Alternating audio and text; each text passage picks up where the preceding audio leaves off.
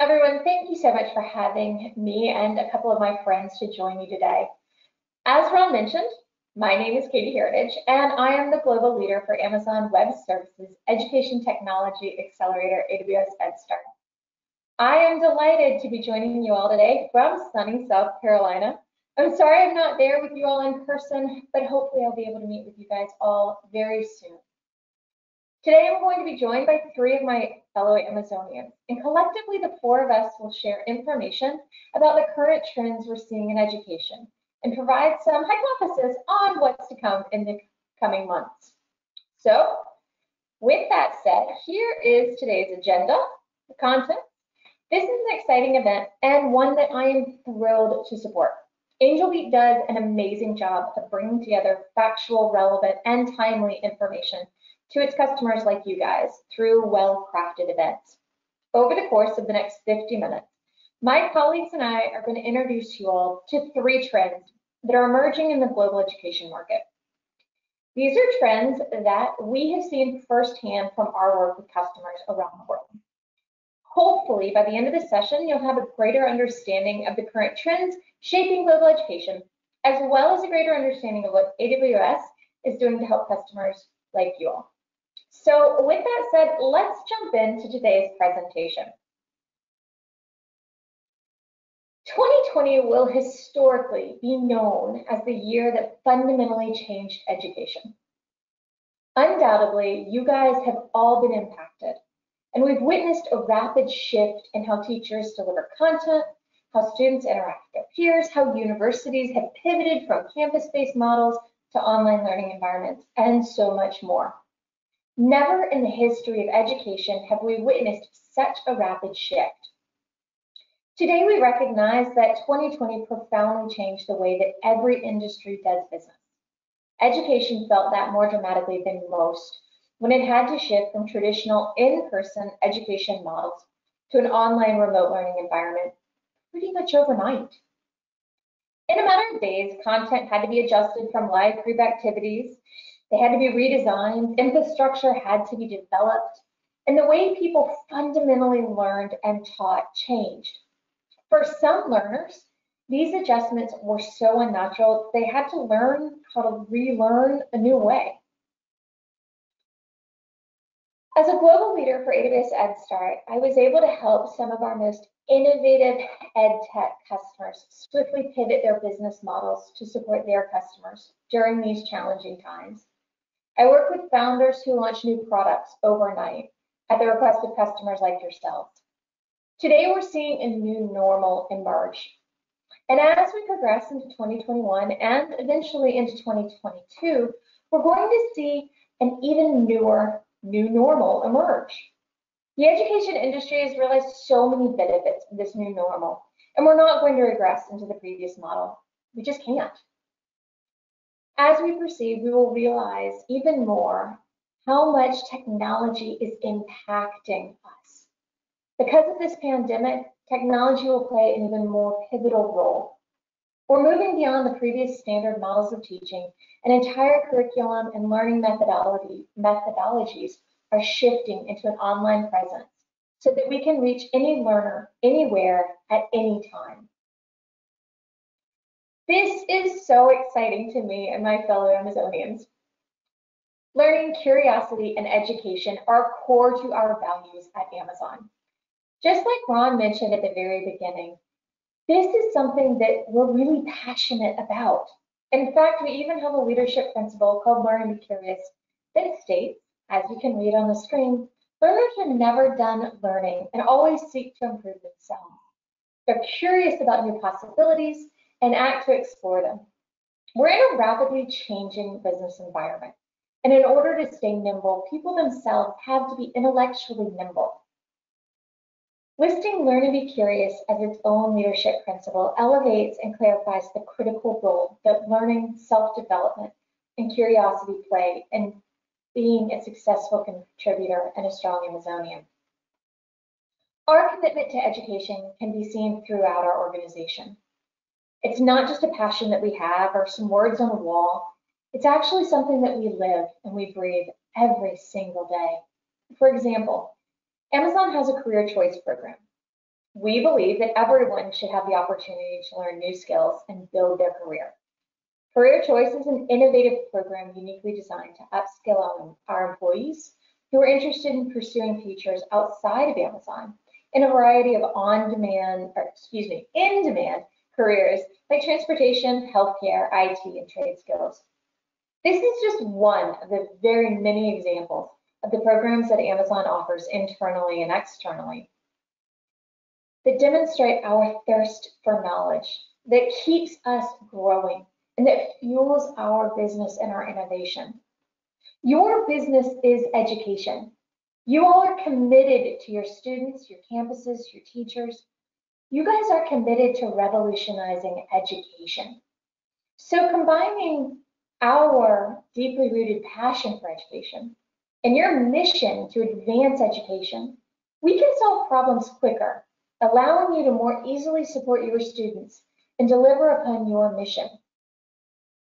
As the leader of AWS EdStart, I've had the pleasure of working with many EdTech companies, K-12 school districts, higher ed institutions around the world who are leveraging the cloud to bring innovative solutions to their campuses. I get to meet fascinating founders, university presidents, and teachers alike, and I get to see emerging trends firsthand through their experiences. I'm inspired every day at how fast our customers are implementing new technology in the education sector. Throughout 2020, I've observed exponential advancements in research, an increased focus on workforce development, rapid cost optimization. All three of these are emerging as new trends. So let's dive deeper into each of these trends to see exactly what is shifting, how we can expect the trend to progress over the next year, and how your organization may be impacted. So with that said, let's dive deeper. I want to introduce you to one of my friends, Dr. Andreia Pierce, who's our U.S. leader of research. Andreia, do you mind coming on screen and talking to us a little bit about research and the trends you're seeing? Sure. Absolutely, and thank you, Katie. Thanks for the introduction.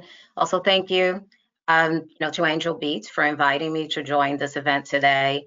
As Katie mentioned, I lead the research team at Amazon Web Services, and basically we're part of the higher education group. My team is really focused on acceleration of scientific discovery, basically looking at the time from investigation and data analytics all the way to actual application of science in our everyday life. So just a little bit about my background. In the past, I have conducted academic research myself. That was followed by holding a variety of roles in industry, including the pharmaceutical industry and the technology industry. So because of that, I'm actually really excited today to join you to discuss not only current and future trends in research, but in some way those trends reflect my own personal journey in this growing relationship between different research disciplines and computer science. So if we start talking a little bit about the new world of research, on this slide, you see a couple of quotes and things that people have said about how the pandemic has in some ways taken us into the future. And I do believe that the past year has been very challenging. But one of the things of having all those challenges is that, as with any other challenge, it has also led to some positive changes in the way that we do things. And more specifically, since I'm talking about research, the way we do science. So these changes will carry benefits into the future. And when we stop and listen to what our customers have to say, whether it's research, IT, researchers, the research institutions themselves, we start to see a number of different themes come to the surface. And while there are many of them, I do want to focus on three for the sake of time. So we'll talk about some of the three current and future trends that really have us thinking about how research is transforming like never before. So first is there is an increased interest in technology and computational sciences. There's also increased collaboration across physical, geographic, and institutional borders. as well as data integration that blends research and workforce education. When we talk about the first one, which is the increased interest in technology and computational sciences, it's important to understand that it isn't just an increased interest in the degrees associated with them, but also in the skills. They are basically in demand to be able to adapt to this new technology normal. So when we think a little bit about the impact that the pandemic had on a number of projects and research, projects that required face-to-face interaction or required an actual presence in a laboratory, it wouldn't be surprising if I told you that one of the things we hear is that our customers see that there are many students who have started looking at different options when it comes to higher education.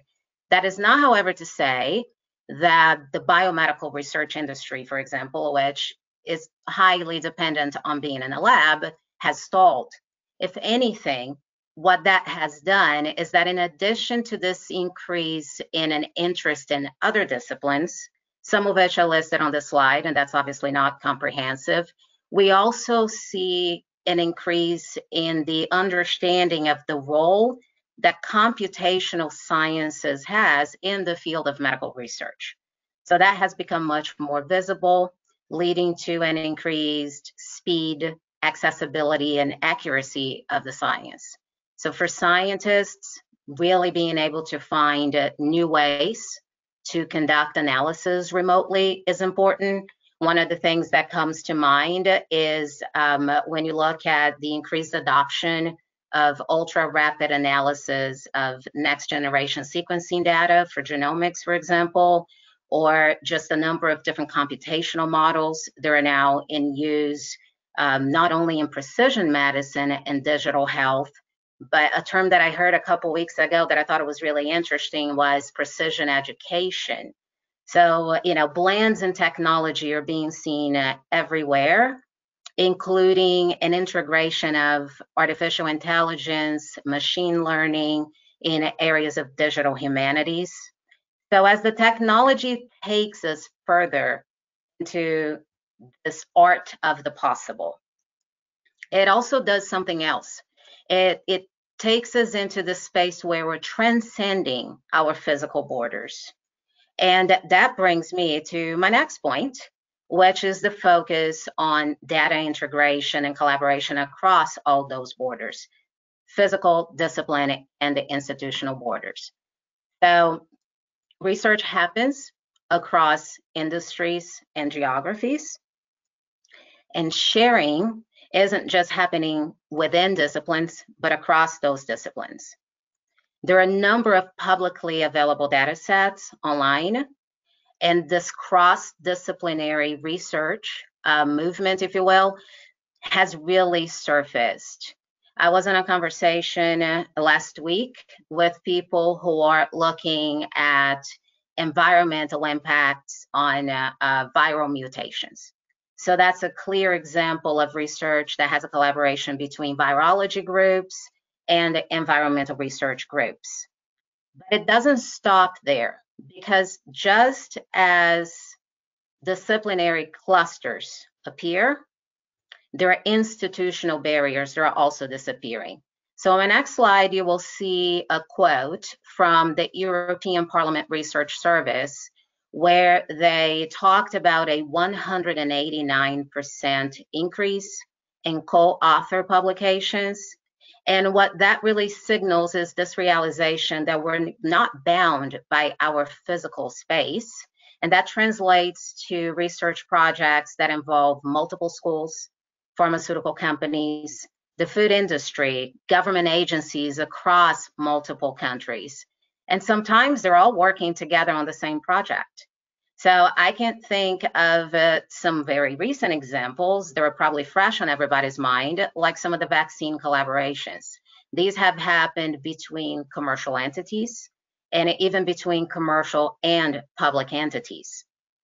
And what this trend has done is that it's highlighted that the ability to safely share across institutional and geographical borders is no longer something that we want, but it's really a need. And I know one of my colleagues will talk a little bit more about security later, and that goes very well together with the idea that these technological advancements are now a need in the research community, as they help us make all the academic innovation and research innovation a reality. It also requires very rapid upscaling. And that brings me to my third and last trend that I want to talk about. And once again, there are lots of different things that have been happening. And each one of these trends, we could probably spend an entire day talking about it to drill down on many other components. But the last one that we will discuss today for the sake of time is the idea that university curricula now is tied to learner employability. So there is a blend of research and continuing education. And when we say learner employability, it's not really limited to students. I had a conversation just 2 days ago where someone said, well, what about PIs? What about, people that have been IT professionals for many years? So of course, all this involves anybody involved in the research process and in education. And what it really does is that it brings to light that there is this demand of specialized skills that and skills that lead to employability that have become a part of curriculum, moving us closer to workforce impact. So my colleague Pedro will talk a little bit more about workforce enablement. But in terms of research, I wanted to at least point out that when we look at the advances and the blend of the two, it could lead to faster, more sophisticated tools and methodology that will allow us to focus more on the science and less on the servers. And that can only lead to speed, as I mentioned before, acceleration of science to everyday life. So that's basically what we've seen so far. How does it translate to the future? I don't think any of us can predict the future with 100% accuracy. But I do believe that it's safe to say that this digital transformation and the connection between research and technology, which some have even called a cultural change to virtual enablement, that they're here to stay. So we're witnessing exponential advancements, greater alliances, shared efforts. They're increasing productivity, speed, and accuracy of scientific discovery. And even as we return to a new normal, and I talk to universities, they're talking about going back to face-to-face in the fall, or travel restrictions being lifted, I don't think all the lessons learned will be left behind. Not to mention that there are expectations now around the speed and excellence and continuous improvement that our customers, which include students, researchers, and basically society in general, is expecting of the way that we do science.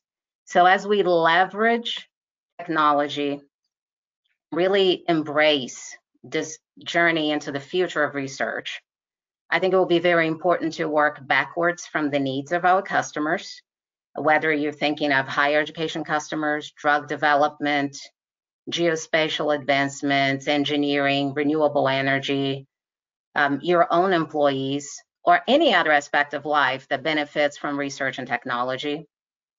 It will be important to consider that more applications are moving to the cloud, that high performance computing is taking hold, and disciplines are becoming more and more complex in forming these research clusters. So my hope is that we'll continue to work together to break the digital divide into what I see as a very bright future. And while I can't predict the future, I do hope that some great things will be happening in the years to come. And these are some of my reflections on the trends in the current and future trends in research and higher education. So thank you, Katie. Back to you. Thank you so much, Andreia. Your presentation reminded me of an AWS EdStart member in Europe that's helping with COVID research. Their name's LabStep, and they're changing the way scientists and researchers document, share, and replicate their discoveries using the cloud. In fact, if I'm not mistaken, one of the first rapid COVID-19 tests was in the United States, used LabStep as our platform. So thanks again for sharing that. I really do appreciate your insights and contribution to the conversation here. So now let's shift our focus to the second trend that I mentioned, which is an increased focus on workforce development. Ladies and gentlemen, let me introduce you to one of my favorite Amazonians, Pedro Marzo. Hey, Pedro, you ready? I'm ready. Thank you, Katie. Thank you, Katie, and thank you to Ron and Angel Beats for having us. My name is Pedro Marzo, and I lead our education and workforce engagements with individual institutions in the US, systems, consortia, as well as statewide implementations of our AWS education programs. In today's presentation, I will share with you some of the exciting work that we're doing with academic institutions, from vocational schools and community colleges to four-year institutions. And also, I'm very proud to share with you that I'm a product of the very same flexible pathways and shifts that I will share with you today. I'm gonna go off camera just for bandwidth issues, so bear with me. Okay, great, here we go. So, as most of you know in the audience, we're in the midst of a titanic shift to the cloud. Here are some numbers that illustrate the speed and the magnitude of this very rapid shift. And there are a couple of reasons that explain why governments, enterprises of all sizes, and academic institutions are moving to the cloud so quickly. The first reason is usually cost. With the cloud, you don't have to have big capital expenditures to buy and maintain servers or data centers. Instead, you pay for IT services as you go. So turning those expenses into variable expense. And that's usually where the conversation starts. But the real reason why most enterprises are moving to the cloud is the agility and the speed with which enterprises can change the customer experience, including learner experience from academic institutions. This set of conditions have triggered what many have coined as a fourth industrial revolution, which is driven by automation, machine learning, artificial intelligence, and serverless computing. And most of these factors are invisible to us as consumers or learners, but they're touching every aspect of modern life, from how we consume entertainment or we stream movies to how students access education in a world post-COVID. AWS has millions of customers around the world, and one of the top requests that we hear from customers in every conversation and customers in every vertical is how can we help them find talent pipelines and IT and business resources who are fluent in all of these new technologies. And as you can see here, in fact, cloud computing has been ranked by LinkedIn as the top skill for 4 out of the 5 most recent years. So we have a huge opportunity in front of us. Education has a huge opportunity in front of us. If increasing demand for cloud skills is the problem statement, how is AWS helping institutions address this issue, which sounds massive at face value? What can we do in the very short term, but also in the long term, to create sustainable and diverse talent pipelines from both traditional sources like 4-year and 2-year academic institutions, but also alternative channels? What's the role of post-secondary education post-COVID? These were all real issues before March of 2020, and they were part of the conversation with customers. But there's no question that COVID has accelerated the urgency to focus on jobs, upskilling, reskilling, employability, and do it in a much more compressed period of time. As Rahm Emanuel said, and I'm going to paraphrase him, let's not let a serious crisis go to waste. So we are actually seeing a huge demand from institutions to partner with industry to make sure that their courses and degrees are sort of future-proof. But that's not where we started. Here's a statement from a survey from a few years ago that it's actually quite provocative, and I wanted to share with all of you. Back in 2016, 70% of institutions believed that providing a well-rounded education was more important than developing career skills. Fortunately, these surveys from about 5 years ago, and I'm very glad to report that the perception between what industry or education was offering and what learners are expecting has really shifted. And now there's a total alignment for institutions to be squarely focused on career outcomes, working backwards from employer needs and partnering with industry, in this case with AWS, to build flexible programs of study that meet the needs of learners and employers today. So here's some education and workforce programs offered by AWS. This is not a full list, but I wanted to give you a quick snapshot of what they are. AWS Academy and AWS Educate work directly with institutions and students to embed cloud curriculum into their programs. And Restart, it's a intensive 12-week boot camp that serves underserved communities and underserved populations and reskills them rapidly to meet the demands of employers. We're embedding cloud competencies into the curriculum of institutions, creating flexible pathways that allow learners to earn a professional certificate that then snaps into either another certificate or academic credit, kickstarting that person's education and career. In some of these cases, the learner not only earns a badge or a professional certificate, but also AWS certification. And in some cases, institutions are recognizing the previous learning experience for credit, stacking up to an associate degree or a bachelor degree.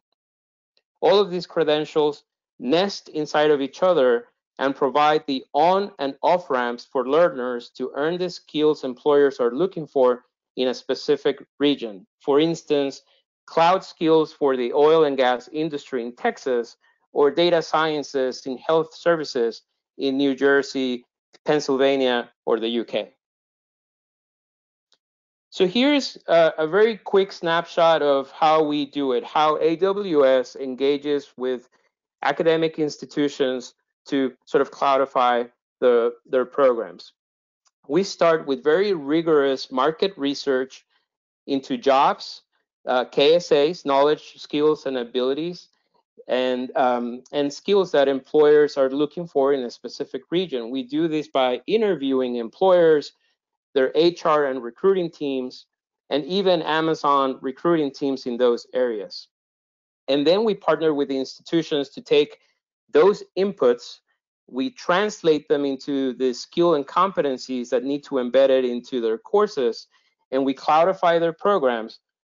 And then we make sure that employers are pressure testing our work from day one to ensure that the pipeline coming out of these programs, it's employable by the local demand needs from day one. So lastly, what does that tell us? What's our prediction for 2021 and beyond?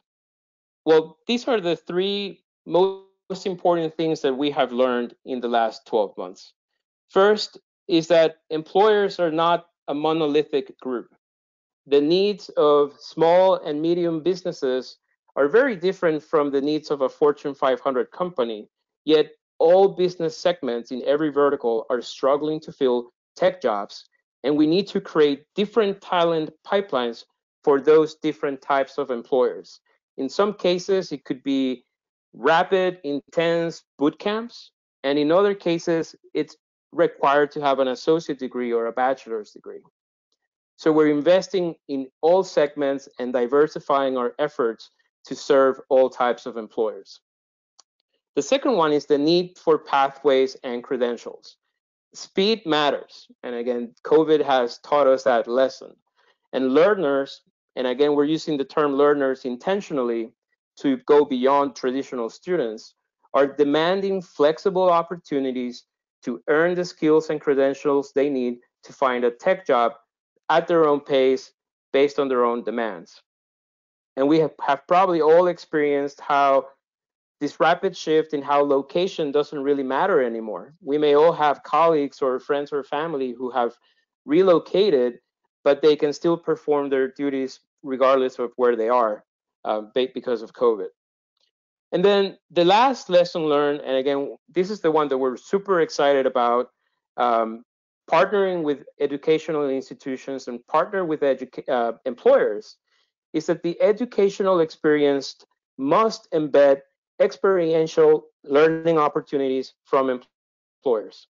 So what that means is that we're embedding employers' projects, mock interviews, job shadowing opportunities, internships, and apprenticeships in the work that we're doing with institutions every single day. So Katie, that's what we see from our side, working with hundreds of institutions around the world. And I would like to pass it back to you. Thank you so much, Pedro. I really appreciate your presentation and the points of view that you bring to the table. I'm sure it resonated with a few of our audience members as well. Pedro, I have a question for you though. Recently I read an article that was talking about Amazon and our commitment to train 29 million learners in cloud computing over the next couple of years. I was shocked and quite humbled by this. I mean, this does tie in directly with our culture of education and curiosity. Can you tell me a little bit more about that and share some information with our audience? Yeah, absolutely. Great point, Katie. So Amazon and AWS are very committed to training 29 million people around the world on technology skills. We got to practice what we preach, right? So this commitment is to train 29 million people for free by the year 2025. And we're going to do that through multiple channels. We're going to do that through more than 500 free course offerings that our training and certification team offers on our website. We're going to do that through specific programs to get learners certified on AWS certificates. We're going to do that through partners. And we're going to do that through specific programs like Restart, which I mentioned before, and scaling other initiatives like Machine Learning University. So I encourage the audience, if they want to learn more about our commitment to train 29 million people, to visit our website. It's a commitment we made back in November in partnership with the World Economic Forum. And we will be providing updates on that effort on an ongoing basis. You know, Pedro, that's just one of the reasons why I love being an Amazonian. We think big and we deliver results, and I can't wait to see this happen. Let me know how AWS Head Start can help, because we're committed to your success and helping our customers around the world. So thanks. So, ladies and gentlemen, now let's shift to our last emerging trend. So rapid cost optimization isn't new. However, it has been catapulted over the last 12 months. So let me introduce you to another friend of mine. His name is Tyler Lynch, and he's one of the senior solutions architects supporting our enterprise ed tech. What that means is he's basically the big brain in the room. So with that said, hey Tyler, do you want to take it away and tell everybody what we're seeing cost optimization? Sure. Hey, my name's Tyler Lynch, and I'm a senior solutions architect with AWS, focusing on education technology. Over the last 12 months or so, I've been helping our customers meet the global demands of COVID and also cost optimize their workloads. As everybody listening can attest, lots of online learning, lots of remote learning has increased the traffic that you're producing and the data that you're producing. So I want to dive into that a little bit. When we talk about cost optimization, it's important to take a step back and look at the continuum of achieving business value with AWS. Often we talk about cost savings, total cost of ownership. How can you save on infrastructure costs by maybe moving your storage, compute, or networking to the cloud? But our research and our customers tell us that there are other areas where we directly impact their bottom line. Staff productivity is one of them. We provide tools for automation for things like patching servers, automatically installing new versions of applications, or software-defined networking. And that automation and that repeatability can free up your staff to do things that are more core to your mission. Additionally, operational resilience. AWS provides mechanisms to provide high availability and disaster recovery, thus improving your SLAs and reducing unplanned outages. Katie, I'm sure you see this all the time in EdStart, but business agility. Our customers love to take our building blocks of services and compose them together into full-featured platforms and products they can bring to market. So we look at this and say, how can you go from concept to minimum viable product to production in an accelerated timeline using AWS services? Right now, what we're really seeing, though, is a mass migration of technologies and content to the cloud. As customers bring their storage workloads to the cloud for less expensive storage, we're helping them classify that data. What needs to be available to your applications and your users in real time? Maybe what can we archive offer and reduce your storage fees? Additionally, our customers are meeting more compliance demands than ever, GDPR, CPPA, and others, and they're looking to Amazon to help achieve their compliance goals with automation. So we have a set of tools there that can help you meet your compliance goals and attest that you're meeting those needs. Again, data residency is something that a lot of our customers are facing as their students are global. So we're helping them meet data residency and control as well. Sunday nights is always hard in ed tech. That's when homework platforms really get hit the most. And so we're helping our customers through elasticity. So with AWS, they can scale out when needed and scale back in.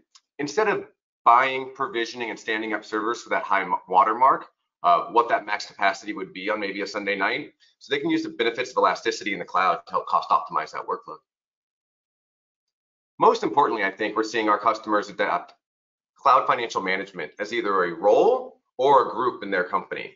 You can think of this as finance plus technology coming together to monitor, report, and notify on costs and areas for improvement. For me, that is setting a cultural norm and a cultural standard across your organization to think about the economics of cloud as you're building and deploying. And it's not a one-time event. It's not just because COVID you need to pay attention to this. The Cloud Financial Management Group can help your teams understand this and think about what it is like to build and how do we cost optimize going forward. How can you use your economy of scale potentially? How can you look at different purchase options for servers and compute and storage and databases to really maximize your cost structure?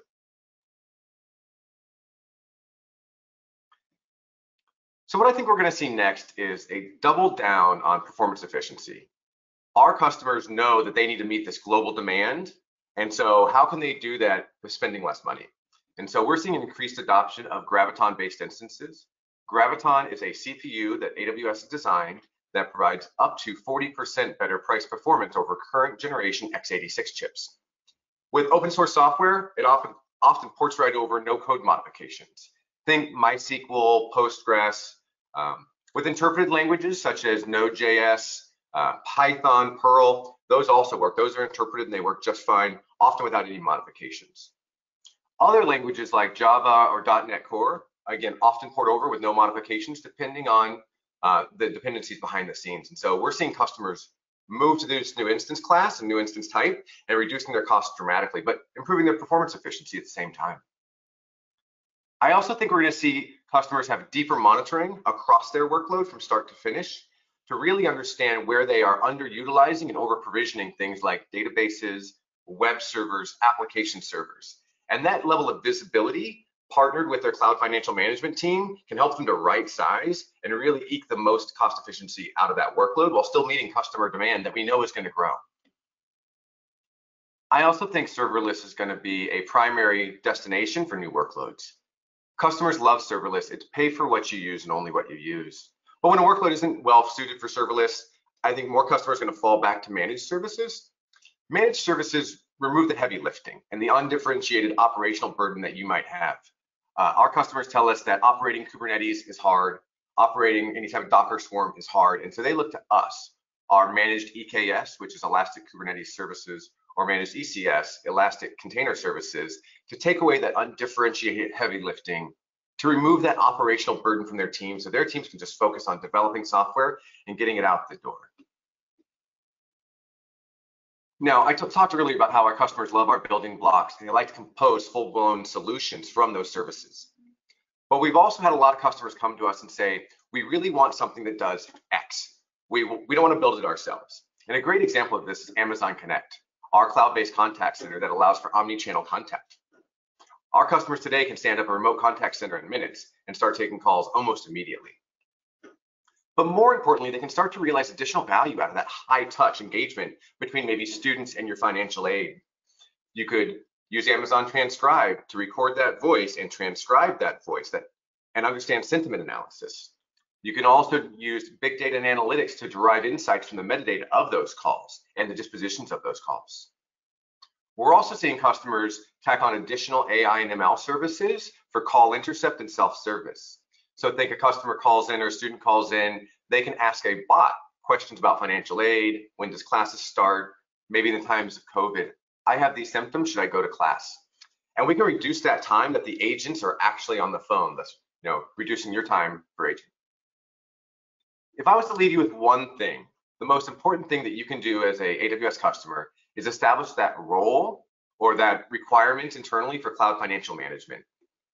Cloud economic awareness and training is something that should be reiterated and done yearly. You should be evaluating your workloads thoroughly to see where you can cost optimize. And if you don't know where to start, that's fine. Reach out to your AWS account team. If you don't know who your account team is, reach out to me on LinkedIn. I am happy to go find that person for you and pair you up. We offer free training and white papers, and we believe that cloud financial management is an important part of success, and we want to help you achieve that. Thanks, Katie. Tyler, thanks for sharing that. You guys, Amazon's a frugal company. We're not just frugal for ourselves, we're also frugal for our customers. We want to share this cost savings with you, and Tyler just shared some information about how we're doing that and how, while this has always been part of our culture, it's definitely an emerging trend because of the things that we've seen over the past year, and our customers, all of them, and how they've been impacted by this and how they're pivoting. Tyler, you're right. Sundays are very rough with back to school and making sure that students are ready for that Monday course. And we've seen that prevail through COVID. So I don't think that that's going to change at all, unfortunately. So, ladies and gentlemen, let's dive into the finishing final thoughts. So thank you so much for letting us join you today. Hopefully you have a greater understanding of our passion and our culture, and how that passion helps us support you in your mission and the current trends that are shaping global education, as well as a greater understanding of how AWS is helping our customers innovate at the speed of light. As I mentioned at the beginning of the session, this is a new normal. This is how the education industry is realizing the many benefits of this new normal. And we're not going to regress to the previous models. Technology is playing a fundamental role more now than it has ever before. And each of these trends that we've discussed today represent what we've witnessed firsthand while working with our phenomenal customers. In closing, I want to thank you one more time for inviting us to join you. We love working with our customers. We love sharing our knowledge, and we love helping you all achieve success. So on the screen, you can see our LinkedIn profiles. Please reach out to us. We do respond, I promise, and we'd love to connect with you guys and continue the conversation. We look forward to meeting you all in person soon and working with you all as you support your customers.